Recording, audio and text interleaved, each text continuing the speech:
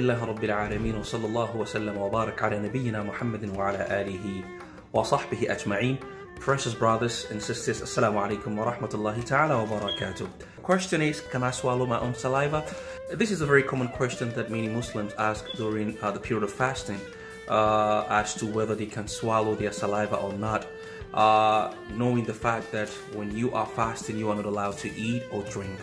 So in the case of saliva, does that nullify someone's fasting? No, it does not. So therefore you can swallow your own saliva. We all know it's something that is out of your control. You can't do anything about it.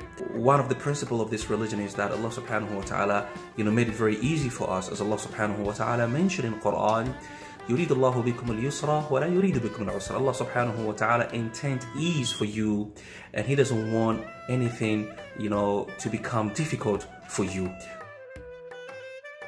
So part of, easiness and flexibility of this religion is that anything within your mouth, you can swallow it just to make things easy for you. However, we have to remind ourselves during wudu, you don't have to swallow the water that you use to rinse your mouth. It has to come back.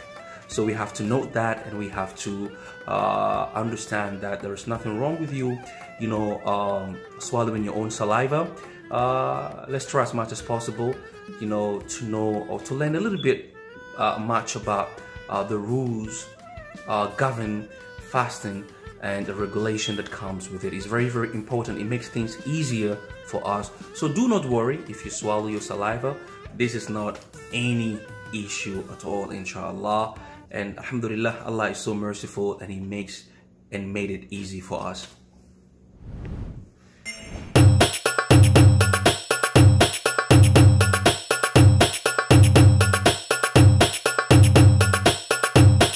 Click subscribe to Good Tidings Net now.